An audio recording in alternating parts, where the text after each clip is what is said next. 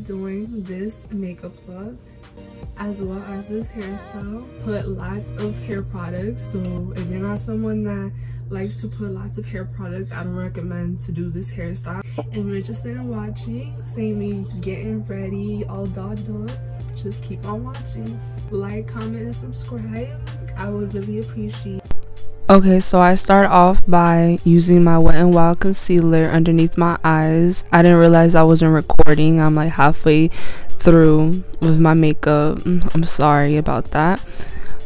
I just keep on patting, and then eventually after I finish with that, I go in with the airspun powder and my cotton pads. I prefer that over a brush any day. Then I go in with the contouring. I believe I'm using the LA Colors powder. Then I go in, I put in my eyelashes. Well, yeah, I glue my eyelashes on. I got these off Amazon. Right here, I was debating whether I wanted to actually do the hairstyle that I had in the beginning, because I was really already feeling it as is. But nah, I made up my mind for once, and I was gonna go ahead and do the hairstyle. This is one of my favorite hairstyles. I've been doing it for a minute now. Right here, I go in with my comb.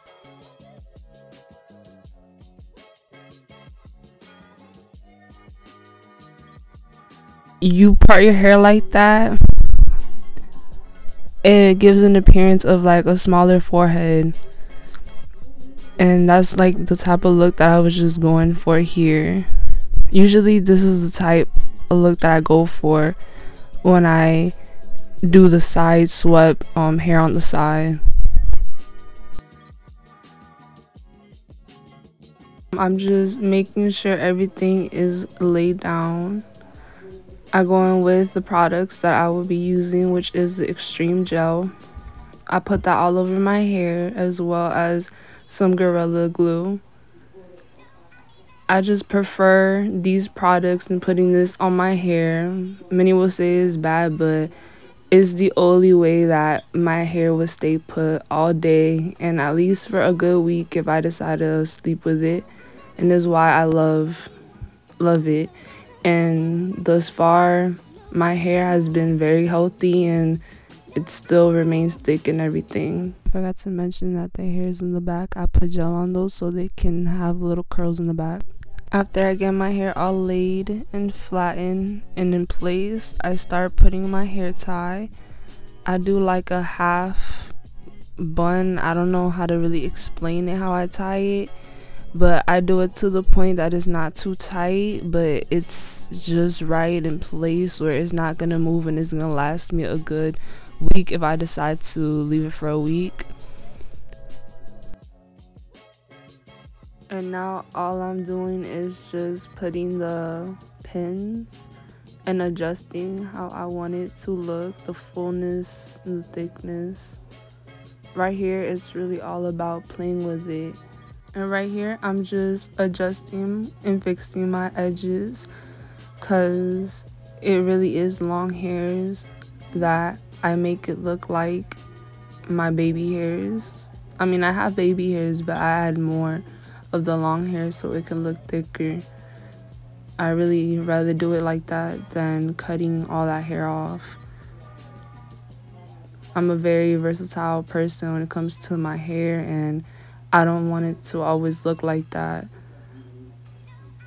Here I'm just fixing the laid part. I just bring that part down, and I just am fixing it. And I bring that part all the way to the top. I wrap it around.